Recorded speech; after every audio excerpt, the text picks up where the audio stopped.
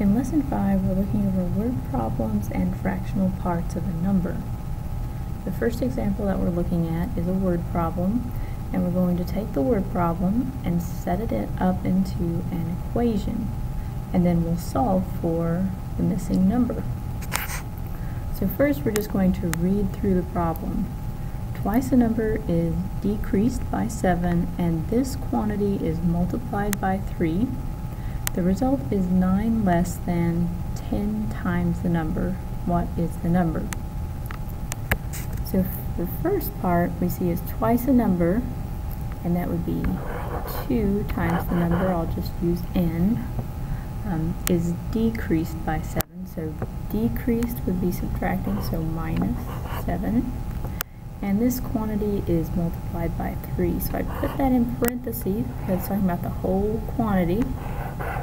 And it's being multiplied by 3, so I'll just put the 3 on the outside of that. And it says the result is, that means an equal sign. Then we have 9 less than 10 times the number. So we need to multiply the number by 10, so 10n, and then it's 9 less, so we're going to have a minus 9 over here. And then from this equation we'll be able to solve for n. I'll use the distributive property with 3, so that'll be 6n minus 21 equals 10n minus 9.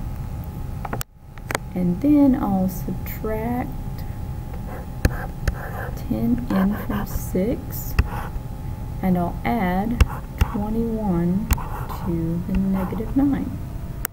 So I'll have negative 4n equals 12, and then I just need to divide by the negative 4. So n equals a negative 3, and we found the missing number. The next example on Lesson 5, we're looking at another word problems, and this time we're trying to find the number of ducks that was originally on the pond. So again, first you just want to read through the problem to see what's happening. The number of ducks on the pond was doubled when the new flock landed. Then 7 more ducks came. The resulting number of ducks was 13 less than 3 times the original number. How many ducks were there to begin with? So we're just going to now take it in parts so that we can set up our equation to solve for the number of ducks. So the first part, the number of ducks on the pond was doubled when the new flock landed. So we're just going to say 2, and I'm going to use n to represent the beginning number of ducks.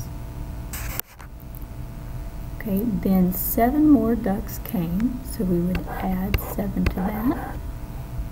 The resulting number of ducks, that would be an equal sign, was 13 less than 3 times the original number. So we want 3 times our original number, again just using n, and it's 13 less, so I'm going to subtract 13 from that. Now I can go ahead and solve for the original number of ducks.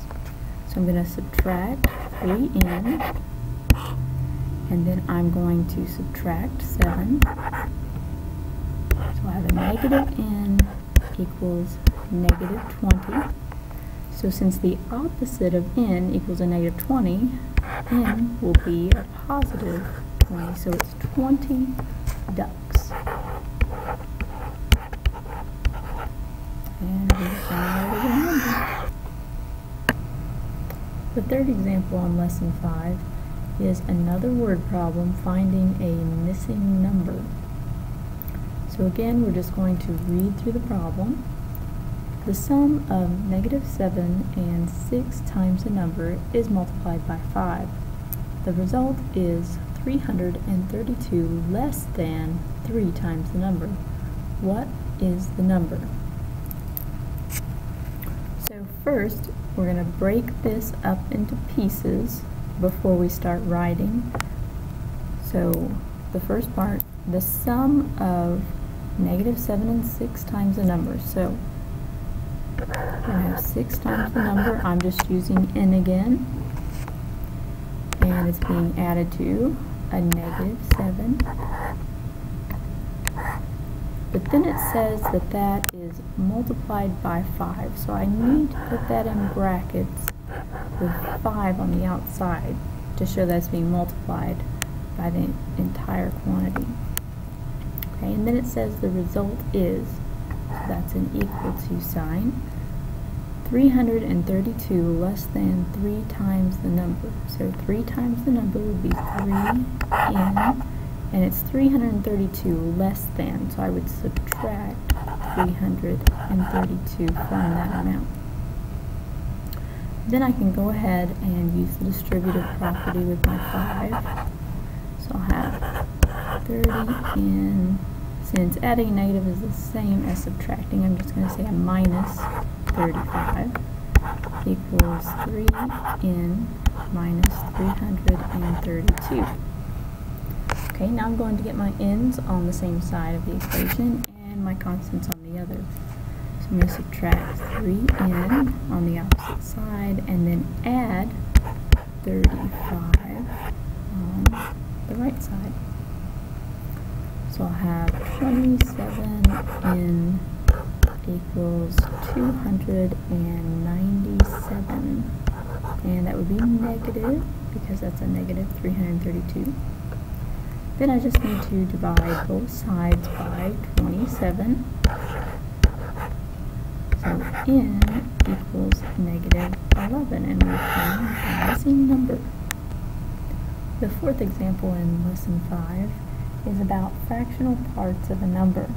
Remember that when we multiply a number by a fraction, we say that we have taken a fractional part of the number. So again, it's a word problem, so we're going to read through the problem and then set up the equation to find the number that's missing. 1/5 of the clowns had red noses. If 30 clowns had red noses, how many were there in all? So the first part, 1/5 of the clowns had red noses. So you'd be multiplying 1/5 times the total number of clowns. And then, if 30 clowns had red noses, how many were there in all? So we know that 1/5 of the total amount would be, or equal to, 30 clowns. Then we just need to solve our equation. So I'm just going to multiply both sides by 5, because that is the reciprocal of 1/5. So the total number of clowns equals 150.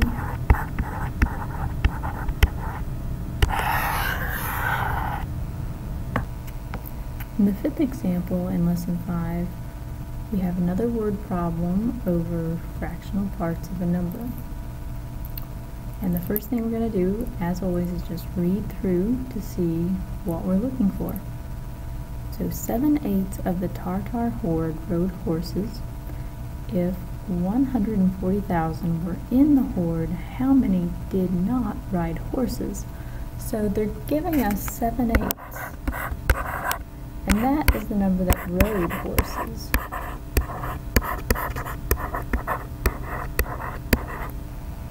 But we need to know what the fractional part is that did not ride horses.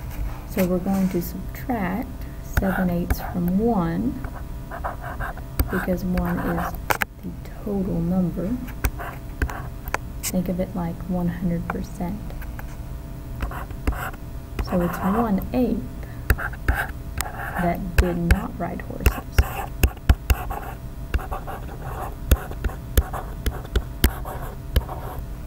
So we need to multiply our 140,000 by 1/8.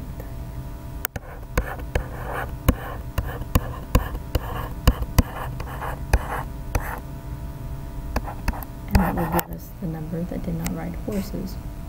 So when we multiply this out, there's 17,030.